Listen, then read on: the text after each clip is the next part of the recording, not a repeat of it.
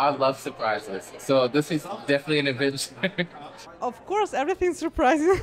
I've been to some other operas before, and I said, why not try the Detroit Opera House? The strangeness, yet the perfection and the serendipity that weirdly happens.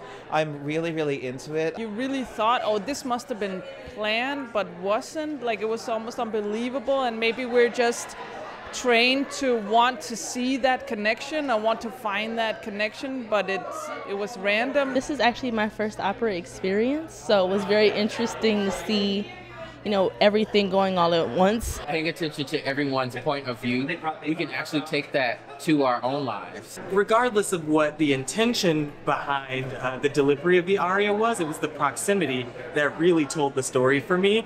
Be that to the pianos, be that to one another. It was really, really interesting to see what the relationships were with these two arias that weren't from the same piece, but now lived in the same world. I think it was perfectly put together, as randomized as it is. I didn't know what to expect, and all expectations exceeded, and it was wild. Honestly, it was an amazing experience, and I would absolutely invite everyone else to come out and see this because this is like nothing I've ever seen before. The singing was absolutely amazing. Funny, it's delightful. It still has its ups and lows. In a way, it does have this arc to it, and then of course it ends with someone who's dead on the stage.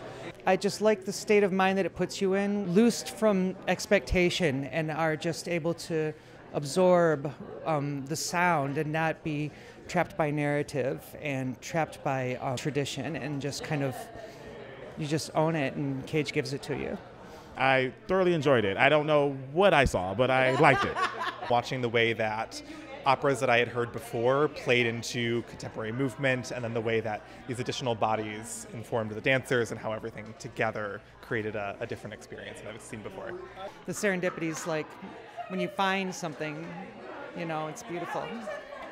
I'm still trying to process it. Chaotic. It was unhinged, and it was all put together so well, and I think it was different. It was unique. This was my first show, and I think I would definitely come back for another one. Sometimes when I go out to opera, I get easily distracted, and this allowed me for my distraction to be placed on stage. You're watching all of these different arias happening at the same time, and it's so current as to like scrolling through Instagram, and like you don't know what to pay attention to, and everyone's got their own story that they're telling, and it's anxiety inducing, and it's exciting, and it's thrilling. And I noticed people started to let go after about 20 or 30 minutes or so, where like they finally relinquished that feeling like they needed to know what was going on, and everybody just kind of relaxed and just kind of sat in it. You know, it was more of a music that's a place than it's a narrative or a timeline. It's nice because now it's open, and I feel more welcomed, and I love how his approach gives me a better understanding. So it's cool. I enjoy myself. Come see this thing. It's great.